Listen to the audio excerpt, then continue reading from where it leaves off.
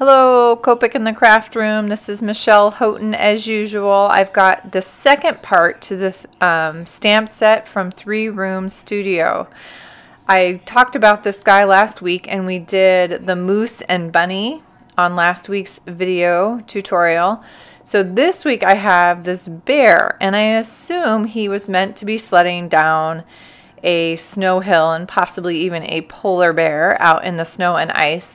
But we are going to go for a different look today. This is going to be more of a brown bear, and he is going to be doing a little river rafting. So, starting with some E4s. I've got an E4-3 that I'm going to start with, and I'm not coloring in the full thing this time. I'm just doing those highlight areas and going a little further into where those mid-tones will happen, but kind of mapping that out.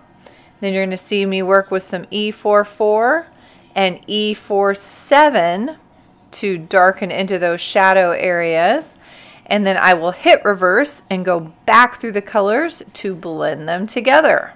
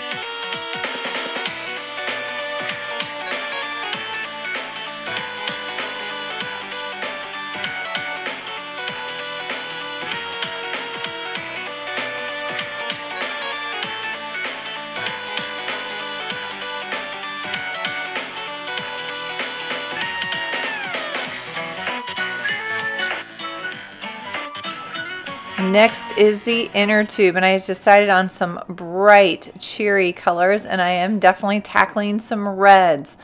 So I've got an R4-6, and I'm going to do these from dark to light. And I'm starting at the darkest area on the raft and working my way up. Remember, this is like a cylinder wrapped in kind of that donut shape. R17 is next, so I've jumped a big jump in saturation, and actually done a little backwards jump in value, but it's going to work. Then I'm going to go down to that R15 and R12 as I approach that highlight area.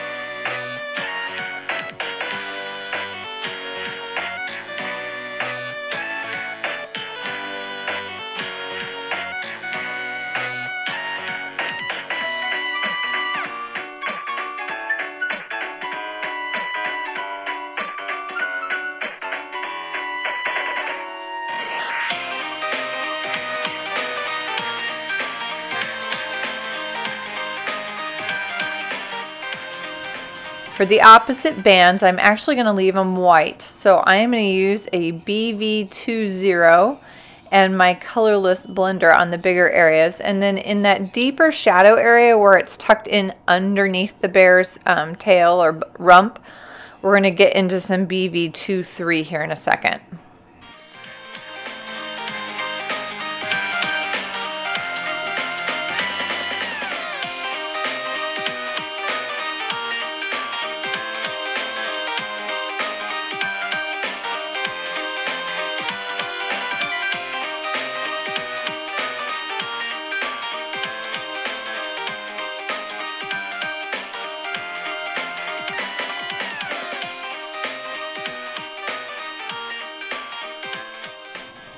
I'm also going to use the BV20 and BV23 for some cast shadows. You're going to notice I do the BV20 under the arm on the white section, but then I switch to that BV23 when it hits the red. It just seemed to be more effective that way. It seemed to kind of run well and worked. Then I am using a post-it note. This is one that has sticky all across the back.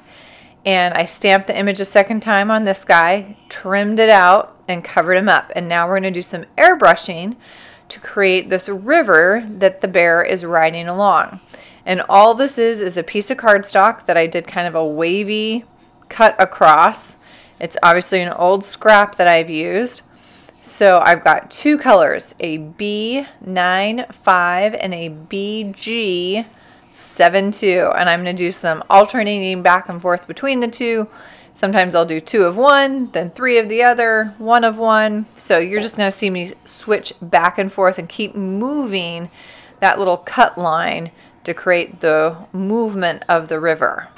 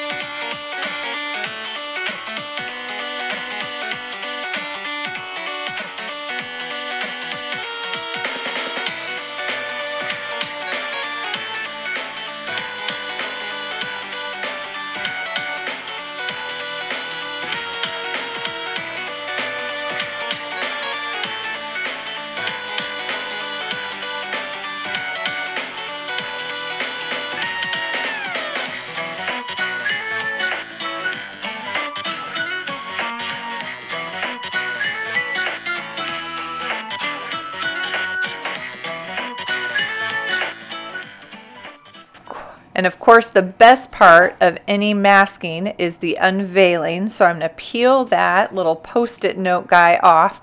These guys are extra sticky and they have that adhesive all the way across the back. So I can't find them anymore, but boy, they're my absolute favorite ones to go to. I'm going to save that post-it note. I'm going to tuck it in with my stamps so that I have it for the next time I want to mask this guy. Or if I decide I want to, I will have it available. And then I'm going to turn this little guy into a card. I just want to give a big thank you to Sandy over at 3 Room Studios. I love her stamps, and as she's just starting up, I'm super excited to be supporting her business and pointing people in her direction. If you have not had a chance recently, head over to scrapweaver.com to see what I'm going on. Everybody out there, please have a happy and healthy, colorful day.